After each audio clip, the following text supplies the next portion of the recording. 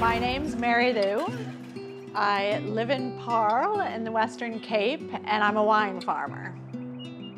I was born in England, and we moved to Canada as a family in 1974. And then in 1975, we moved to Maine, just across the border into the States. When I finished university in '89, I went off and taught English in Japan for 2 years. And in that time, my father had bought this farm in Parle. So my last stop, I thought, before going back to America, was in Parle, where I've been ever since. I never made it back to America. Yeah, wine was completely by accident. I knew nothing about wine. I didn't drink wine. But after the first harvest, I got so interested in it that I joined all the Cape Wine Academy courses. I made friends with all the winemakers in the area who taught me everything. But yeah, so I just jumped in the deep end and planted, and yeah, I've never looked back.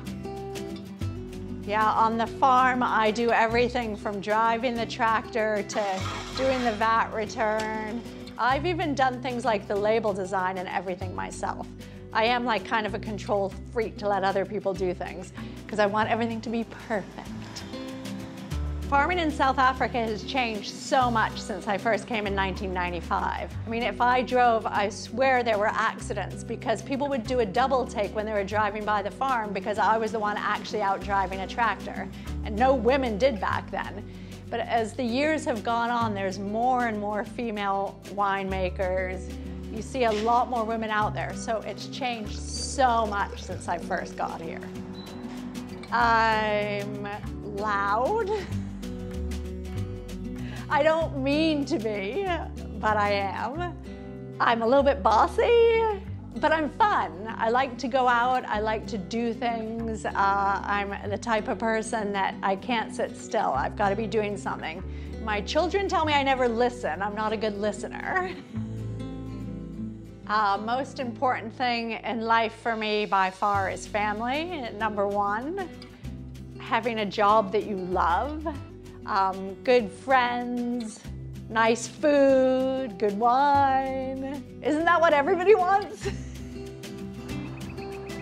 How I approach relationships now is I actually haven't really had many relationships because my whole life has been focusing on bringing up 2 girls, and really they've taken up all of my time.